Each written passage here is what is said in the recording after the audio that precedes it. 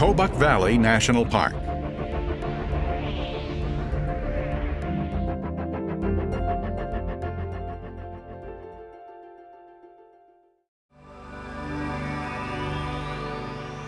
Here, in a remote corner of the continent, a river runs through a broad valley surrounded by mountains.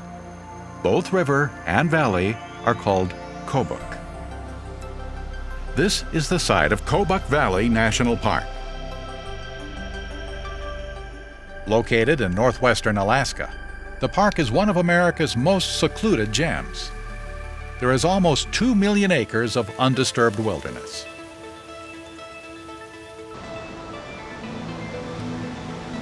Although the Kobuk Valley lies north of the Arctic Circle, a measure of its 2,500 square miles is sanded over by dunes.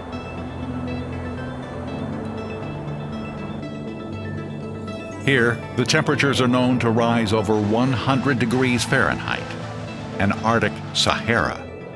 This sea of sand is the remnant of great dunes, blown here over centuries.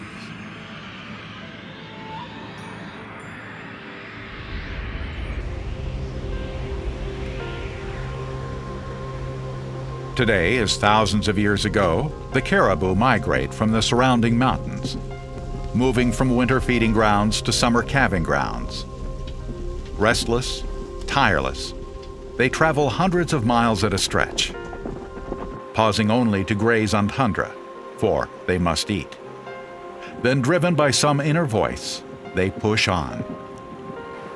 From a shelf above a river bend, the animals cross the water. Some herds number but a few thousand, others hundreds of thousands. September, beginning of the hunting season. Subsistence hunting is permitted in the park, and many of the native Eskimos who live here depend on hunting for their yearly supply of fresh meat. Hunting is a way of life in the Kobuk Valley.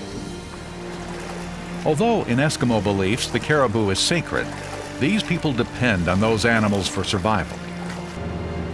The caribou must cross the river to continue their migration.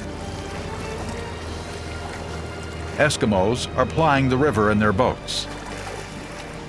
Once the caribou are in the water, they're vulnerable to the hunters' guns. These instinctive migrations occur but twice a year. Only then does nature offer these Eskimo hunters the chance to get the meat they need to feed their families. For every animal killed, thousands will escape.